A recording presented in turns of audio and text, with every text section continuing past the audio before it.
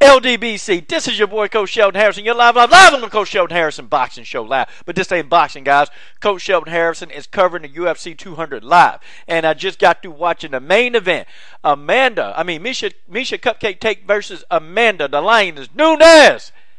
Hey, let me tell you something. For a minute and 36 seconds of this fight was entertaining. Listen. Miesha Tate had no answer for Amanda Nunes. You can tell Nunes was the bigger, stronger, faster opponent. And Nunes kept Miesha Tate at bay early with the jab. Miesha Tate tried these takedowns. Amanda Nunes' takedown defense was flawless. And then she stunned Miesha Tate. She hit Miesha Tate with a brutal right hand. Miesha Tate was all but out of the fight after that right hand, and that's just the way that is. And then, you know what? She hit Miesha Tate again. Miesha Tate fell. And she pounced on top of Miesha Tate. I'm talking about pounced on top of her like a panther. And she grabbed a hold of the neck. Miesha Tate could do nothing to defend the rear naked choke. And this was a brutal rear naked choke. And Miesha Tate had no other choice but to tap out. Now, I'm going to tell you something. And I've been trying to tell you people this. I've been trying to tell y'all this for a long time. Now watch. Amanda Nunes is going to get screwed just like Holly Holm did. And I'm going to tell you why. Amanda Nunes and girls like Holly Holm, they don't fit the look. They don't fit that look. They don't fit that superstar look. Even though I see and you see that Amanda Nunes had a great performance, and I knew it was a matter of time before Miesha Tate got beat. Trust me. Because I already told you, if Ronda Rousey come back, and if Ronda Rousey does return, Ronda Rousey can defeat both of these two women. People, that's just how it is. Now, do I want to see a Rousey versus Nunes fight? Absolutely, okay? I didn't want to see Rousey versus Miesha Tate anymore because I knew who would win. Ronda Rousey would win that fight easy against Miesha Tate because Ronda Rousey knows how to beat Miesha Tate. Holly Holm is out of the picture, y'all. Y'all can forget about Holly Holm coming back, getting a rematch. Look, she's done. Okay? In the UFC, Holly Holm's big chances are done. She's going to have to work real hard to work herself back up that ladder. Miesha Tate could probably get one or two fights, and she'll be right back in the mix for a title shot again. Amanda Nunes, she better watch her back.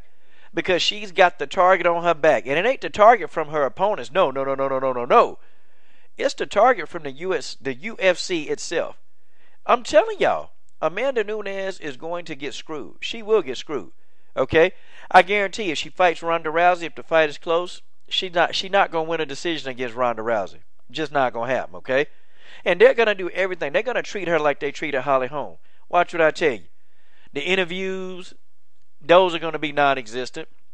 And people are going to have to complain like we complained about Holly Holm not getting interviews. And finally, SportsCenter talked to her, but that's after about 1,000 people complain. And you'll see. They're not going to publicize it because Miesha Tate is Dana White's golden girl. And watch the press conference, and you will see Dana White's face. You're going to see how his face look. You're going to see his facial expression because he wasn't too.